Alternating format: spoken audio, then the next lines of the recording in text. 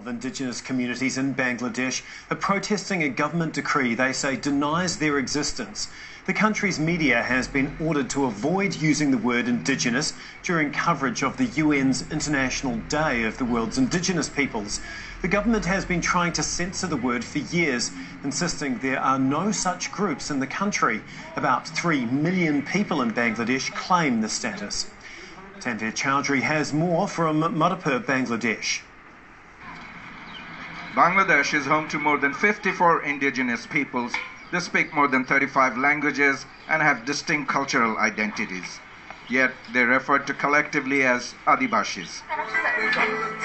Chandra Dalbot teaches young people about their cultural heritage to ensure it is passed on to future generations. Of course I consider myself as indigenous. Our ancestors, including my forefathers, have been living here for centuries, and through birthright, I am a native indigenous person. Indigenous groups represent nearly 2% of the population of 168 million. Bangladesh to this day has not adopted the 2007 UN Declaration on the Rights of Indigenous Peoples, and the land rights of the indigenous communities in this country still remain one of the most contentious and unresolved issues. The UN Declaration obligates the government to restore ancestral land and protect minority groups from oppression and discrimination.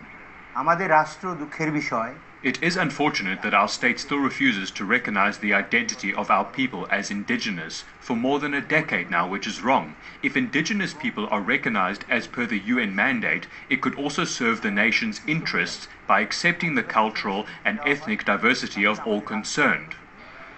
Some school textbooks have been published in indigenous languages, but most are gathering dust. Even though some school books have been published in native languages, so far the government has not given us formal permission to teach those in schools. In 2011, Bangladesh enacted a law that classifies non-Bengali tribes as ethnic minorities rather than as indigenous groups.